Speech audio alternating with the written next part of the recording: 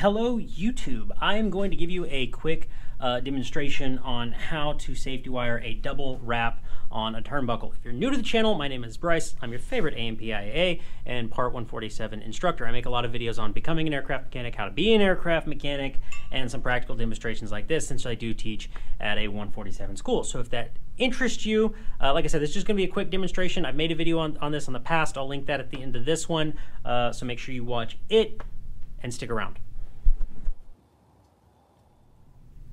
First thing is first, I want to get set up here. I want to make sure that the turnbuckle is nice and tight. In the real world, on an actual airplane, you'd be able to manipulate these barrels a little bit easier. Actually, this is the barrel, but you'd be able to manipulate these a little bit easier to get all of these holes in line. I'm not able to do that here because the cable is so short. So what I'm going to do is take some 041. Now, I didn't do a good job in my last video of explaining that I was using 032 for demonstration purposes.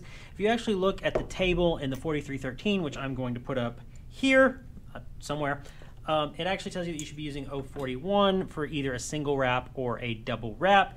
You're obviously permitted to do both on a 1/8 cable, which this is. So I'm gonna take my 041 and I'm gonna put it through the turnbuckle barrel like this, and I'm gonna try to make it even in both hands so that I have an even amount with my first strand. Now, I'm also going to go ahead and take my second piece of 041 because I'm going to be showing you a double wrap method.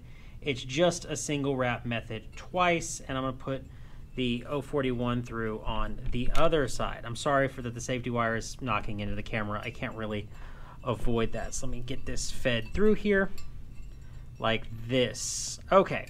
So now that I've got the safety wire through the turnbuckle, I want to call to attention a couple of small details. One, you'll notice I've got the barrel as centered as possible and equal lengths on both sides. When you first put it together, if you thread the barrel way down on one side and then put the other side in and start to thread, it's going to be off. So you want to try to thread it as evenly as possible. If you can start it on both threads at the same time, great. If not, maybe only put one or two on one side and then get the whole thing started so that this is nice and even. I'm not going to have a lot of extra room doing the double wrap method, so everything's going to be kind of tight, and I'm going to be doing it to the minimums. So first of all, this is my one piece of wire, and this is the other piece of wire. I can see it moving down in this hole as I do this, and I'm going to take this piece of wire right here first, and I'm going to bend it as sort of as straight as I can, and then I'm going to take this one and I'm going to bend it the opposite way. Now, these wires need to go through these holes on opposite sides, and then you need to keep track of which way you're wrapping each wire. So I'm going to start with this one here, and I will fish it back through here. Safety wire pliers are not going to do you a lot of good on this. However, duckbills and or just a set of slip joint pliers most certainly will. I'm going to try to pull this as tight as I can. Going to do the other side and try to pull it as tight as I can. Sorry, I know the safety wire is hitting the tripod. I'm not doing that on purpose. It is what it is. Be careful not to let your wire kink. I almost kinked it right there, but I caught it in time, so it's okay. And I did use an extra long piece of wire. You would probably want to use a shorter piece of wire for this, but that's okay. So now I've got this first wire through top and bottom. This wire is going to come the opposite way. So I'll start by doing it in this one. And once I do this, it won't knock into the turnbuckle anymore. So I'm going to go ahead and actually I'm going to come up with this side. I'm going to get this side started so that it will quit knocking into the camera for as much as I can. Okay. And then I'm going to grab this one and I'll pull this one down as well. Again, making sure it doesn't kink. I'll push it flat with my fingers as much as I can. And then grab this one over here. Trying to keep all this straight in my head.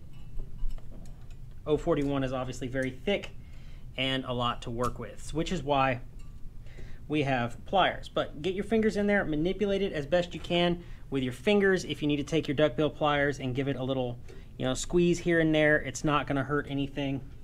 It'll just help make it nice and neat and pretty. So now here is where it gets interesting.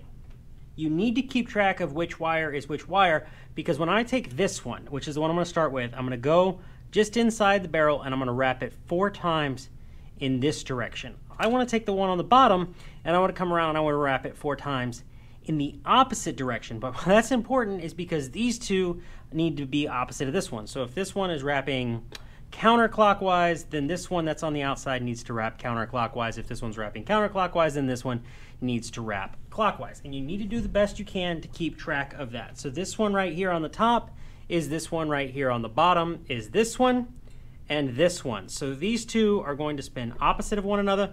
I'm going to start by going counterclockwise with this one and clockwise with this one. Then I will go clockwise with this one and counterclockwise with this one. I know that's a lot of rotations left, right. It's keep it away from you, keep it towards you, whatever you want to do. Now, to help me with this, I'm going to push this one nice and snug in there.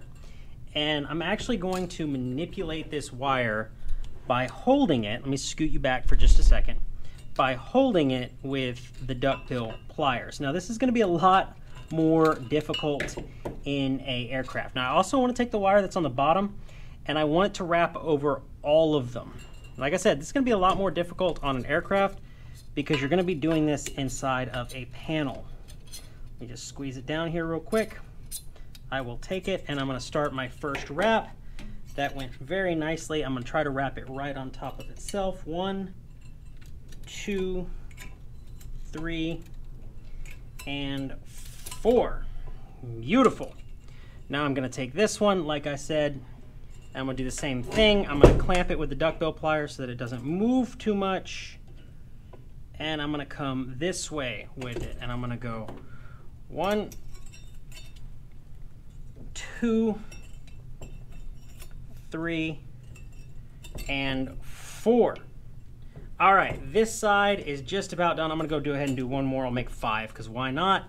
I'm going to cut this off. I'll explain why I'm doing it in just this way in just a second.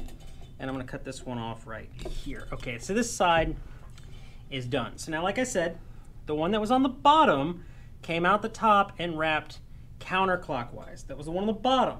So that means the one on the top, which is this one, that's coming out on the bottom, needs to be on the far side. So I'm going to go ahead and take this one and mash it down. I'll mash this one over, grab all of this with my duckbill pliers and sort of bend it. Now this one went away from me. This one needs to come over the top to me. So I'm going to take this guy. I'll force it under here again. I will bite it with the duckbill pliers to help get that rotation started. And I'm going to go 1, 2, 3, and 4. Beautiful. I'll do one more because why not? Aha.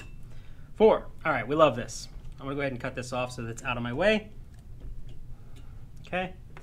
And then I will take this guy right here. If this one wrapped towards me, this one needs to wrap away from me. Again, I'm going to take my duckbill pliers, grab it, bend it over, and go 1,